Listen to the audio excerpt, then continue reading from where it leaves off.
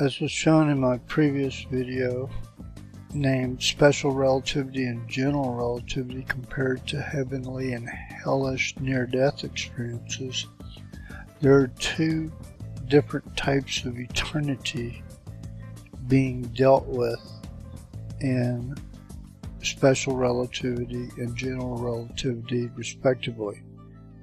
In Special Relativity, we have an eternity as one accelerates towards the speed of light, whereas in General Relativity, we have a very different eternity associated with falling down into a gravitational well.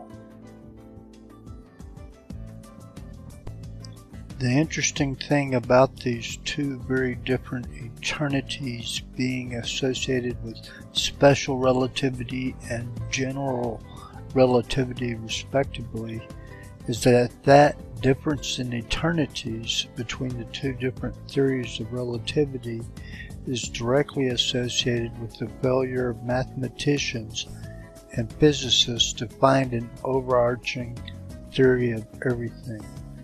Right now, the main goal for finding an overarching theory of everything is to unify quantum mechanics and general relativity into a single mathematical theory of everything.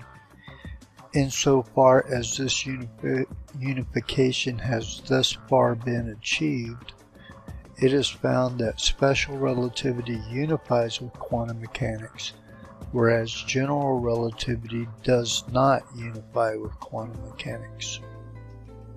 Another interesting difference between general relativity and special relativity and quantum mechanics is that special relativity, and quantum mechanics in particular, seem to run contrary to entropic concerns, whereas general relativity is closely related to thermodynamic concerns.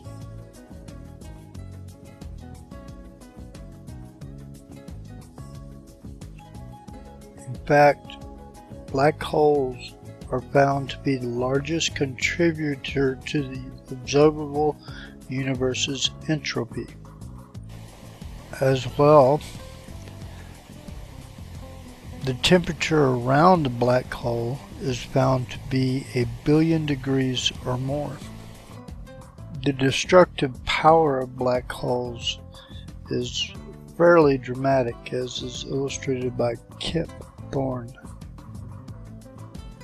The primary reason why I bring up the correlation between black holes and entropy is because entropy is intimately associated with death.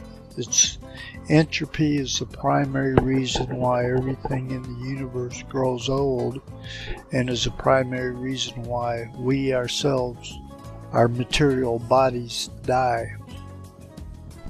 In light of the dilemma that the correlation of death, gravity, and entropy present for us, it is interesting to point out a subtle nuance on the Shrouded Turn, namely that gravity itself was overcome in the resurrection event of Jesus Christ from the dead.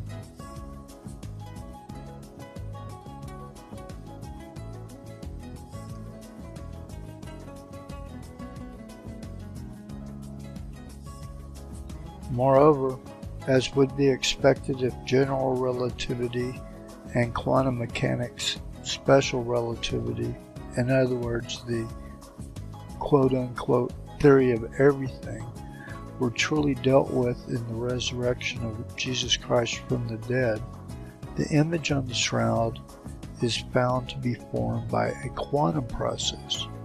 The image was not formed by a classical process. Personally, considering the extreme difficulty that many brilliant minds have had in trying to reconcile quantum mechanics and general relativity, I consider the preceding quantum nuance on the Shrouded Turn to be a subtle but powerful evidence substantiating Jesus Christ's primary claim as to being our Savior from sin, death, and hell.